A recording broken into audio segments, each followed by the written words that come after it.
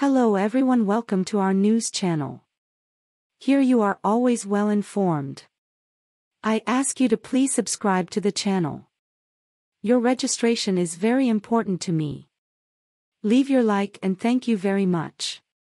You would have a hard time defending the limp plotting, the bland action-adventure set pieces or the Agatha Christie-light whodunit twists of the first murder mystery.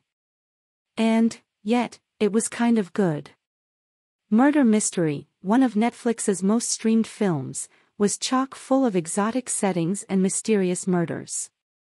But the only thing that mattered, really, was the banter between Jennifer Aniston and Adam Sandler. Though, Murder Mystery could be said to epitomize that very modern kind of passive and painless viewing experience on streaming platforms, their married couple was a throwback to a long-ago movie era. Audrey and Nick Spitz, a pair of working-class New Yorkers turned semi-amateur detectives, might as well be Nick and Nora Charles, the 1930s cocktail-swilling crime solvers. Murder Mystery and its new sequel don't have anywhere near the sparkle of the Thin Man movies, with William Powell, Myrna Loy, and their wire fox terrier Asta.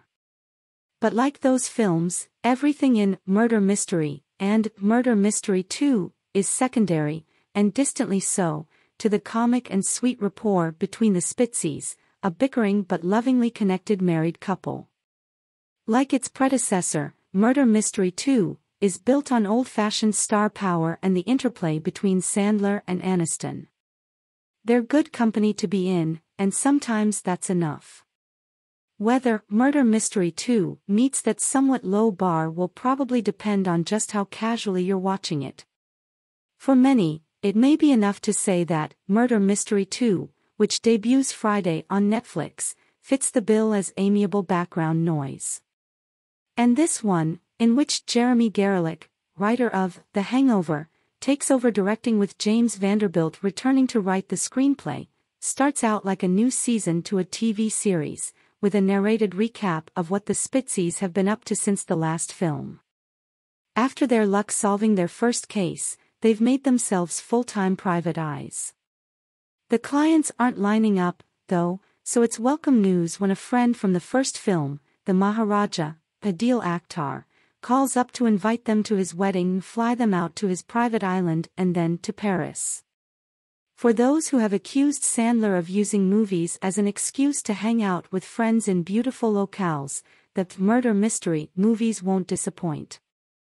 This time, the action has been turned up a notch, especially once the Maharaja is kidnapped and an MI6 hostage negotiator, Mark Strong, shows up. Strong's potent presence lends some credibility to the mayhem, mostly in Paris, but he also gives Sandler and Aniston a straight man to bounce their jokes off of. Some of the gags are pretty dusty, even by Thin Man standards, including one Sandler line comparing marriage to hostage negotiations and a dance scene at an Indian wedding that's unlikely to draw any comparisons to parar. All of this may lend some scale to Murder Mystery 2, but it's no help to the comedy. Despite that, good comic chemistry can be hard to come by, and Aniston, who's been wonderful in these films, and Sandler keep these films more entertaining than they should be. Especially in recent years, a chilly period for big-screen comedies, the movies have struggled to figure out what to do with bright, funny women like Aniston despite their abundant talent. Even in these decent-at-best comedies, her natural sense of timing is sharp and lively, and she and Sandler make a charming, easy-flowing duo. All they really need, to borrow a trick from Nick and Nora, is a dog. Murder Mystery 2, a Netflix release, is rated PG-13 by the Motion Picture Association for violence, bloody images, strong language, suggestive material and smoking. Running time, 91 minutes. 2 stars out of 4.